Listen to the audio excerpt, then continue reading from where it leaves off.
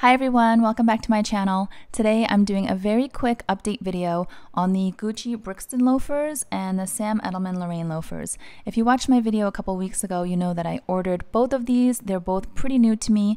Actually, the very first pair that I got of the Brixtons, they didn't work out. They were a half size larger and there were other issues, so I wound up returning them, but I did order again half size down from the Gucci website directly, which I highly recommend that you do if you're considering ordering these loafers, to go directly to Gucci, not only for the better packaging, but I found that the condition and the quality was much better when it came from Gucci direct versus from the department stores.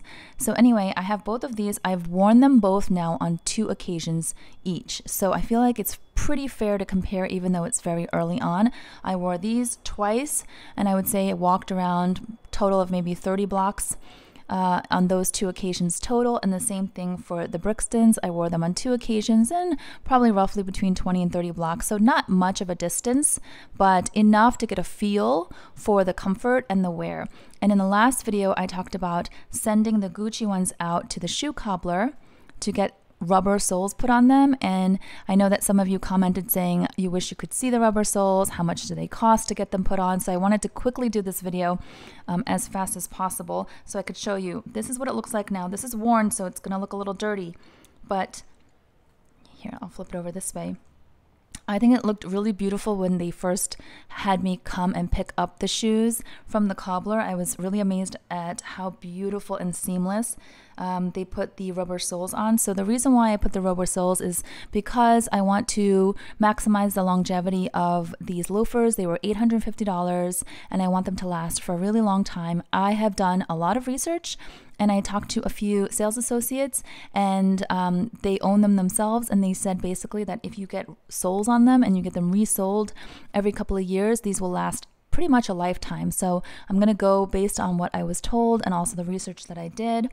So yeah, look at the sides. It looks like it's just part of the shoe. Also, I live in Manhattan, right? So I walk a lot, and I also walk in all kinds of weather. So if it's raining, if it's snowing, this all leather sole is not gonna hold up. If you put a little dab of water, you can instantly change the color of the leather. Like it just, you can see, I mean, not that you wanna experiment because this is so gorgeous, but if you get a dab of water and go like this, you would immediately see the color change and the streak, and it wouldn't change back to the original. That is how sensitive this leather is. And I know because I did this before getting it the rubber soles, I touched it with wet hands and it made an imprint of the watermark and it did not go away. So I know this from experience. Now it's hidden under the rubber soles, but also I wanted the traction because if you're just walking on their leather soles, it's very slick and smooth. So aside from wear and tear, I mean, you could just like slip if it's wet out or if it's icy out. So definitely wanted a little bit of traction, and I'm sorry that it's a little dirty, but this is what it looks like after 2 wears. And also on the heels, they put the matching rubber sole, and I think it just looks very very natural, like as if the shoes came like this. And I do think that they're going to be much more comfortable to wear, and they're going to last a lot longer. Now, in terms of cost, it was $75, but I just want to explain. They charged me $75 to put the rubber soles on, and then also to polish and treat the leather here. So the guy asked me, would you like me to polish and condition the leather and put water resistant protection? And I said, well, you don't need to polish and condition it because they're brand spanking new and I haven't worn them out yet. And he said, actually, that's the best time to do it. So I don't know if that's true or not, but he's a shoe cobbler, so I trusted him. So he said, on brand new leather that has not already been out and about and kind of exposed to all the elements, better to protect it then. So he conditioned it, he polished it, and then he put some sort of water resistant coating. I was a little bit concerned that it was going to change the shine and the suppleness of the leather, but it looks exactly the same as when I sent it in. Granted, there are more wrinkles here now, and that's from me, just from walking around. The back is still pretty neat. You know, there's a little bit of wrinkling, but not much. Remember in my very first unboxing video with the half size that was larger? It was so wrinkled and it was actually really stretched out. So I'm glad I returned those and got these. This is more like normal creasing from walking. And that's for me, like I said. So yep, $75 for the total to polish it, condition it, and to protect it with water resistance, and then to also put the soles on. So I don't know how much it would have cost if I had said just put the rubber soles. Maybe it would have been a little bit cheaper. I don't think it would have been that much cheaper, but that is what I paid. Manhattan prices, of course. I feel like Manhattan always charges a little bit more for everything. My mom complains that even eggs and orange juice are more expensive when she comes to visit me here than when she, when she shops by where she is outside the city. So I also wanted to share, here's the bottom of the Sam Edelman ones. Again, this is based on 2 wears. So you can see here. Now these are not true leather. I think they're man-made soles. So they're going to be a little bit more hardy, which is why I didn't bother with getting rubber soles put on them. And they're not as slick. They're just a little bit different than the all leather ones on the Gucci's. But you can see here, because this is a tan color, you can see a lot more of the wear on the sole. And here, because the rubber is black, just doesn't look as worn. But these, again, very comparable. They were worn pretty much the exact same amount. Still very, very new to me. Creasing, I feel like the Gucci ones are creasing more. Some say that is a sign of higher quality leather, which, okay, if that's the case. You can see here also the Gucci ones are shinier, and that is not because of the conditioning that the shoe cobbler did. They were always shinier. I did say in one of my previous videos in the initial try-on, it was the original unboxing, I do like these ones because they come up a little bit lower. They hit a little bit lower, so they expose more of the foot. I'll show you. And the Gucci ones come up a little bit higher. So from a design standpoint, like just aesthetically speaking, I do like this length here. It's just a little bit shorter, as you can see, maybe a ½ inch or so. It just feels a little bit more feminine. I had mentioned that. However, now that it's getting colder, now we're well into November and the temperatures are dropping, I am finding that I do like, even though it's such a small difference, I do like the extra coverage. I feel like it's a little bit more toasty for my feet on the Gucci's. So, they're just a little bit different. In terms of cushioning, I had talked about the Sam Edelman ones being really cushiony. They have there's like actually a cushion back here on the heel. I think there's a little bit more arch support, and I have high arches, so that's important. So I still think that the inside of the Sam Edelman ones are more padded. But the other thing to consider is that, and let me take these out. I'm just keeping the tissue paper inside to maintain the shape, and I'll store them like this each time. But if you can see on the inside, the Gucci ones are all leather all around, inside, outside, everywhere, okay? So because it's all leather, something about this feeling when you put your feet in it, it kind of like hugs your feet. It's very soft, it's very supple. It's like, I don't know, it just feels so nice. It's not as cushioned as the Sam Edelman's, but the leather feeling is so luxurious. I don't know how to explain it. It's just really, really nice.